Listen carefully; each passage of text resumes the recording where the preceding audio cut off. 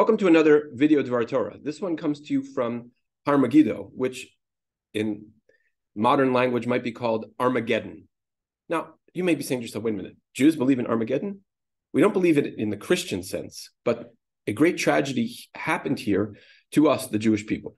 And it happened based on a verse in Parshat Bechukotai.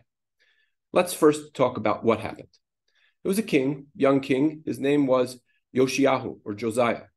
And he was an excellent king, had a very broad vision for the Jewish people, wanted to reunite the lands of the lost 10 tribes, wanted to bring his kingdom, the kingdom of Judea, back in tshuva, get rid of all different kinds of idol worship, really bring the people back. And he felt, since I've brought the people back, we should be entitled to the promises that took place in Parshat Bechukotai, in this week's Parsha. One of which is, God says, "V'natati shalom ba'aretz," I will bring peace in the land. "Ushchavtem be'ein macharid, v'yishpati chaya ra'a min haaretz." You'll dwell. You won't be afraid at all. Even wild beasts will be gone from the land. V'cherev lo ta'avor b'artzachem, and a sword will not pass through your land. The Talmud reasons, what is the difference between peace and no sword passing? And they say that it is called cherev shel shalom, which is the sword of peace, meaning it's not an enemy of yours, someone attacking someone else. Those were the Egyptians going up to the Damascus area to fight a battle against a completely different enemy. But that's cherev shel shalom. They're passing here with no beef against the Jewish people. Very similar to the way that the United States puts fighter bombers in Turkey. We're not fighting Turkey. They're stationed there for other interests, for other enemies. Here, the promise, though, is your peace will be so pervasive that even cherev shel shalom, even the sword of peace will not pass through.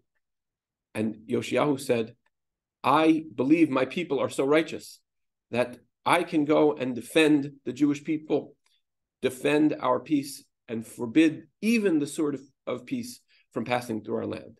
And he meets the soldiers of Pharaoh Necho at Har Megiddo, this place that you see right behind me. Unfortunately, the people were not as righteous as he assumed.